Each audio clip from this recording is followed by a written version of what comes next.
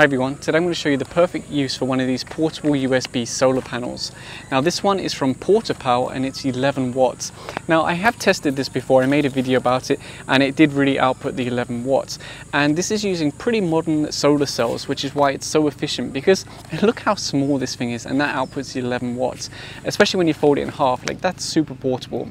So what I've got today is two of these little rechargeable USB fans, but if we look in the back, I'm not sure if you'll be able to see this easily, but there's no battery in that one.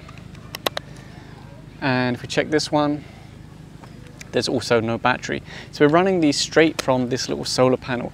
And I've actually tested this already, so I know it works, but just wait a minute and watch this. So I open the solar panel like this, we'll start up one fan, and that's on its top speed. Now obviously you won't be able to see that from here, but if I put it near the microphone, you can hear it. Now let's start up the next one, and that's also on its top speed. Again, I don't know if you can hear it, but if I put it close to the microphone, hopefully you can hear that. So just by putting this out in the sun, we've got two fans that we can run all day as long as the sun stays out.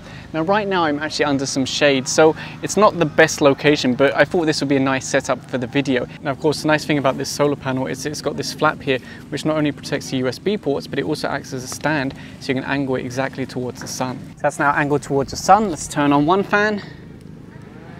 Hopefully you can see that and hear it. I'm not sure. Let me bring it closer to the microphone. And now let's turn on the other one. And there you go. They're both now on their full speed and they're running with no batteries directly from this little solar panel. And of course you could also use this to charge your cell phone, your tablet, etc.